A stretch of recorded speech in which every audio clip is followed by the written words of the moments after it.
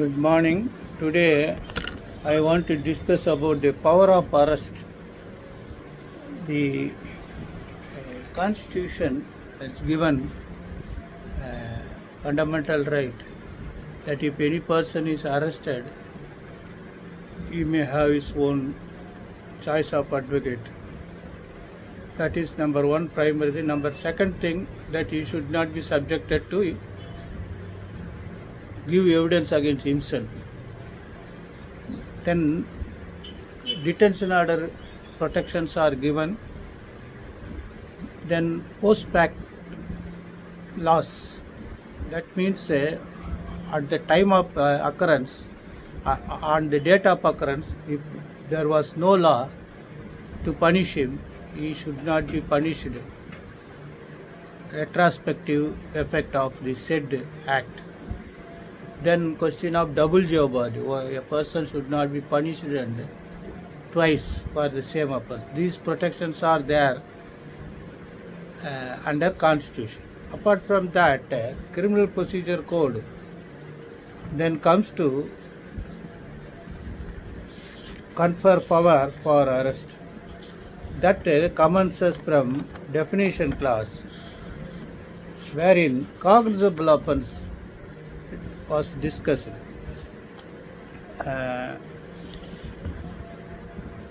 Instead of discussing cognizable offence, the section 2L says non-cognizable offence, an offence for which non-cognizable means a case in which police has no authority to arrest without warrant. So cognizable offence means person may be arrested without warrant. So where to get this cognizable offence particulars?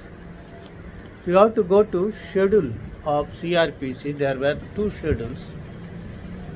That schedule describes the punishment classes of offences. Indian Penal Code contains definition class and punishment class. Says this schedule of CRPC contains punishment classes offences, whether cognizable or non-cognizable, bailable or non-bailable, triable by which court. So far IPCs are concerned. That then the next schedule says if the offences are other than the IPC, the year of punishment will be calculated for cognizable, non-cognizable and triable by sessions court or which court. This is cognizable. Then question arises, you have to understand house station officer. Who is house station officer? Everywhere the IPC contains that word. Officer in charge of the police station or outstation officer. Why that word is? Because we are living in cities or urban areas, we may not know that there are certain police stations which contains only one constable. So far that police station is concerned is outstation officer. This is most important. Then they say, number one, everybody should be given to understand, even while giving ad, that public meant to assist the police officer. If a police officer is preventing any accused or chasing any accused, suppression of breach of trust, prevention of any injury attempted committed by any railway, canal, telegraph or public property. So for all these things, is public to assist the police. Then even if the officer other than the police officer is arresting or executing warrant, public must assist him.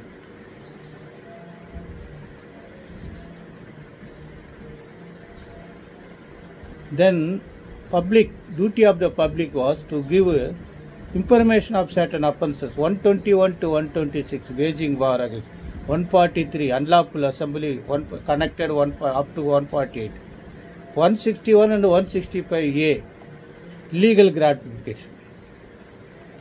272 to 278, food adulteration, drug adulteration. 302, 303, 304. 364A, ransom, kidnapping for ransom. 382, to commit theft, preparation for committing murder. 392, 393, robbery, dacoity. 409, criminal breach of trust by the public servant. 431 to 439, mischief against the property. 449, 450, criminal trespass. 456 to 460, lurking house trespass. Lurking house trespass means secretly hiding inside by secretly entering the premises. Then 490-88 to 490-80E, that is offences against the currency, minting. Then village administrative officers were guidelined at section 40. This is most important. Then question of arrest. When police officer may arrest, this is most. A police officer may arrest without an order from magistrate, without any person who commits presence of police officer cognizable offence, and against whom complaint and critical information is received or reasonable suspicion exists that he has committed cognizable offence. These all are the police officer must satisfy that arrest is necessary. So for that several multi-number of guidelines given, including Agnesh Kumar case. Then section 41A was amended. Even before arrest, the police officer can issue notice. Then if he is cooperating, his arrest may be prevented. Then duties of arrest, all those things are there. Now question arises.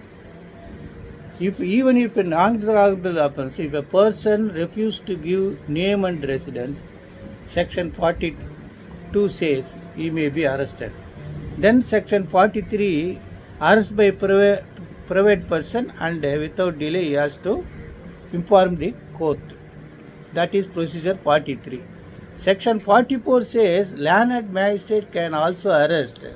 Only under that section 44(1) or 44(2), we used to surrender the accused, including while surrendering the accused for anticipatory bail. Then section 45 says protection from arresting armed persons.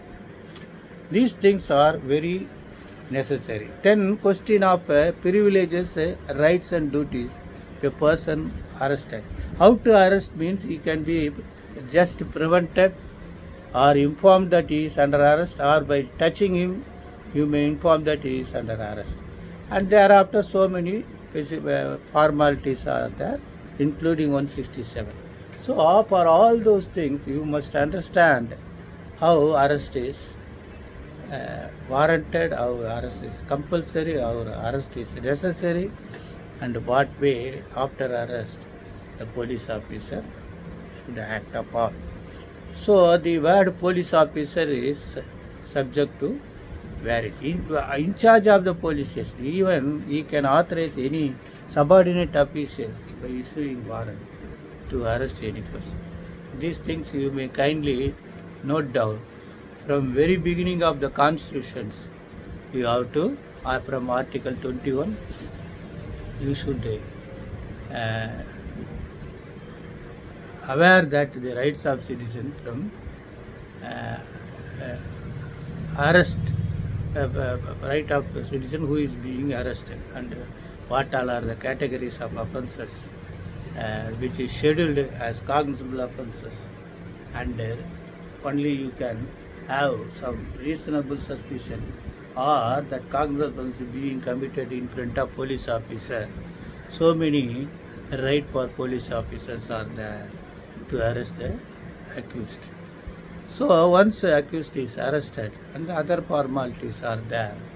So first of all, once the cognizable offences existence is stated, so it is duty cast upon the police officer to register an FIR even before arrest or after arrest. If it is offence is committed in presence of the officer, you want to prevent him to commit the offence, then you arrest him and file an FIR. This is the way today we discuss about arresting the accused. Best wishes.